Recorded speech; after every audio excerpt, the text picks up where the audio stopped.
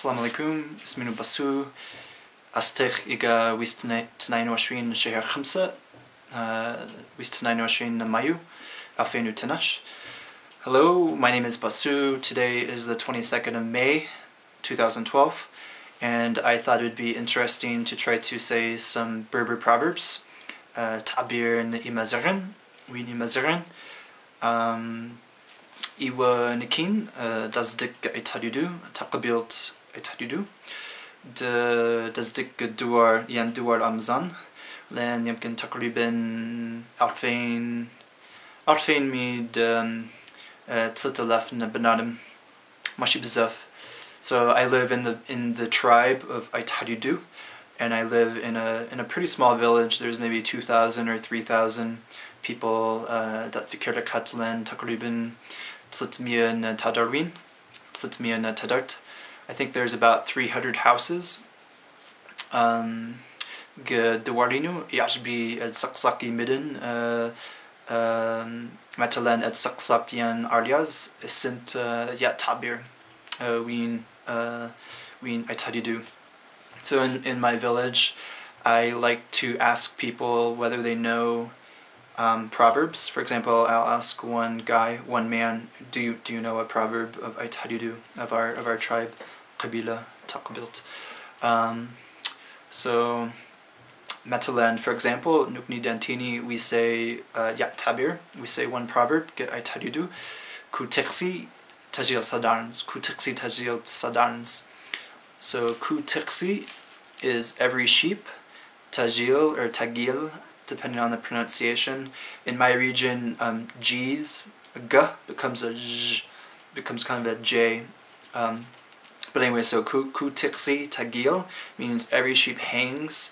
Sadarns means with his feet. So in English, you might say every sheep hangs by his own 2 feet. The more figurative meaning is that like every person, so like on the sheep, on the mountainside, there's sheep, and all of them are able to stand by themselves. So the meaning is kind of like every person should be independent and self-sufficient, and that you shouldn't rely on others. So in my opinion, it's a good Berber proverb of istiqlal, of independence. Taber tisnat, the second proverb, matalan nukni dantini ulet kasarbi mush eradain. Ulet kasarbi mush eradain. So ulet kas is like don't cut down. Arbi is God. Arbi. Allah is Arabic, but in pure Tamazight we say Arbi. Mush is cat, and iradain is mice. So the sentence would be something like, God, please don't cut down the mice for the cat. So it's like keep the mice for the cat. That's like the kind of more general meaning. So this is kind of a weird proverb, but it's kind of an ode to authority. So mush, the cat, is kind of like lamachazin, like government, or like the father figure, and iradain is like midden, or like children. For example, children might be having a conversation, but then when the father comes into the room for dinner, all the children quiet down. Or for example, there's like a protest, but then when the police come with their battalions, people tend to calm down. So that's kind of like the meaning of that proverb.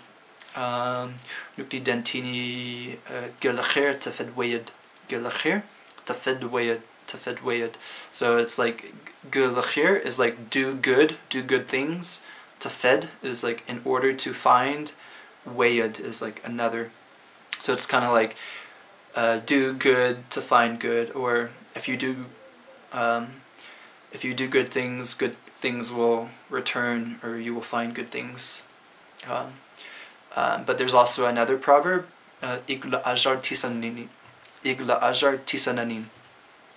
So you can say galakher tafed wayed walani igla ajar tisananin. So igla ajar is ig means is. It's short for iga. So ig la ajar is like karma, and tisananin is like thorns. So it's kind of like, so you can say like do good things to receive good things. It's good or in other words, it's beneficial or good to treat people well. However, it's also difficult. That's kind of the meaning. Karma is difficult. Like when you do good things, there can be unintended consequences. There can be thorns. Nukni dentini siksu udmins sud aruns. Siksu udmins sud aruns. So siksu is look, udmins is his face. So look at his face, and sud is like drink, aruns. It's like look at his face and drink his buttermilk. That's the literal meaning. So this proverb is kind of like the opposite of don't judge a book by its cover. It's saying that when you meet a person, you should judge him by his appearance, by his face, and only then, if you approve, you should drink his buttermilk. Nukni dantini ut lahdid mahid isu ihma. Ut lahdid mahid isu ihma. So ut is hit, lahdid is iron, mahid while isul is it's still, and ihma is hot. In Arabic we say sakhun, but in Tamazight, in Berber we say ihma. So it's strike the iron while it's still hot. Nukni dentini aina ika tizignit ikt ifilu. So aina ika tizignit is like wherever the needle tizignit goes. Ikt ifilu. So it's like wherever the needle goes, the thread also goes. So does wherever the needle goes, so does the thread. So we use this proverb, like for example, if you see a son smoking because the father smoked. So it's kind of like father, like son. Children are likely to follow in the footsteps of their parents. Nukni dentini wiyadi or igadi. Igadi itaran yuf izamimuten. Igadi itaran yuf izamimuten. Igadi itaran is a barking dog. Yuf is better than. Ism is a lion, but imuten is dead. So it's a barking dog is better than a dead lion. That's the literal meaning. The figurative meaning is like Tamazight in Berber, arba amzan mujdahid yuf lumidir akatar wadakin kasul. So it's like a small boy who's hardworking. Mujdahid is better than like a big principal but who's lazy. So like figuratively, igadi itarin is like someone small in stature, but mujdahid. And then like izamimutin, a dead lion, is kind of like someone high in stature or rank, but it's kind of he's worthless. Imutin, so he's just really lazy. So this is a proverb I like a lot. Igadi itarin yuf izamimutin. And so the last proverb that I can think of, we say ihlawawal walini yuf ifsti. Ihlawawal walini yuf ifsti. So ihla is like good. Wawal is like speech or talking. Walani is but. Yuf ifsti. So ifsti is silence. So it's like talking is good, but silence is better. Oh, and then there's also another proverb I learned. We say, Nukni dentini mish igwawal nakort, ifsti zidahab.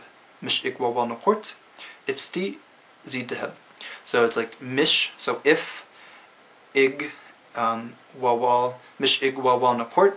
So it's like if talking is silver, nakort, ifsti zidahab. Silence is from gold. So it's kind of like if talking is silver, silence is golden. So yeah, I think that's good for now. Hopefully you enjoyed them. So yeah, alaikum. Goodbye. Ard min bad. Ila liqa, inshallah. Until later, I'll see you later. God willing, inshallah.